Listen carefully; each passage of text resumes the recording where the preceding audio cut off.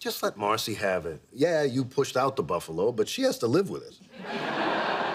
Adam, he has to be stopped. I know. He's trying to cancel my Outback membership. You know, we always agreed we would never fight about money. That said, this is all your fault. You should never have taken that money from my dad. You are 100% right. Well, I like hearing that in the bathroom. It's got a nice echo.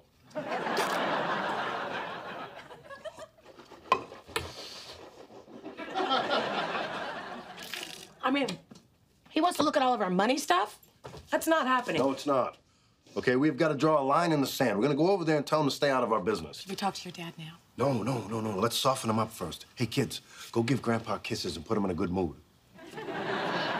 Like Mom tells us to do to you when she wants something? What? Nothing. Go. Kids. Okay, since we're all here now, let's settle this Dawn birthday controversy. It's not a controversy. We can't even agree on what to call it. Look, since you two can't decide who should have Don's party, maybe you should consider a neutral location, like Chuck E. Cheese.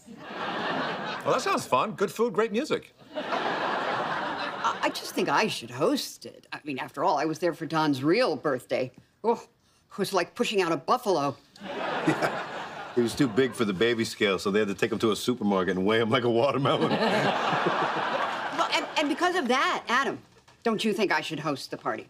Just let Marcy have it. Yeah, you pushed out the buffalo, but she has to live with it. Okay, let's have it at Marcy's. I'm not a sore loser. I'll even come over early and give you a hand with the cooking, so everything's not so salty.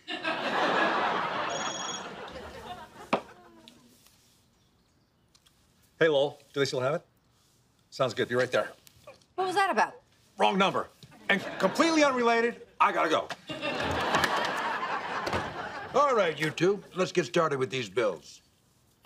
Actually, we need to talk to you about that. Yeah, first of all, Dad, thank you for the loan, but we think we can handle our own finances. We may decide to cut back on the coffees. Nope. Or keep it the same, but it'll be our decision.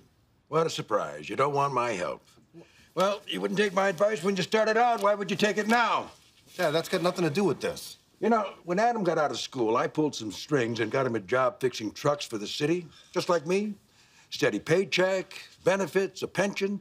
But no, he was too good to fix trucks. Oh, hang on, Joe. That's not fair. I never said I was too good to fix trucks. You didn't have to say it. What is your problem with me? You have poor judgment, but it makes sense. After Donnie paved the way, you dropped out of your mother right onto your head. I never knew that.